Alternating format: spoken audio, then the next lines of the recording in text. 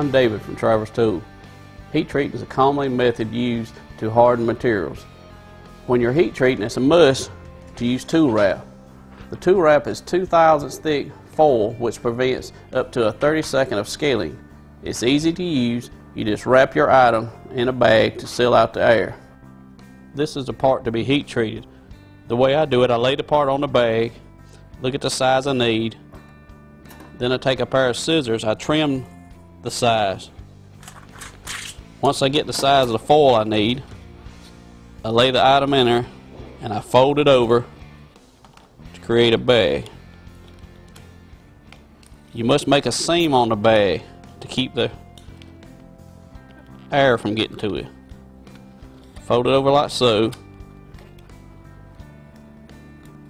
and then you must crimp it. You can use a socket, any kind of round object. You roll it on the bag. That crimps the seam. And then you fold it over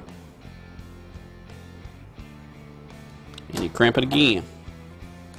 It doesn't have to look pretty. You just have to seal it so no air will get to it. Once it is sealed in the bag, it's ready for the heat treat furnace at this point.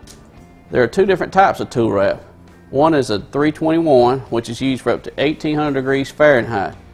The type 309 is used for 2250 degrees Fahrenheit. It comes in 4 different widths: 10, 12, 20, and 24. Also, it comes in 2 different lengths, 50 feet and 100 feet. It's very inexpensive and easy to use. The tool wrap can be found in the tool and die section of the catalog. See you soon.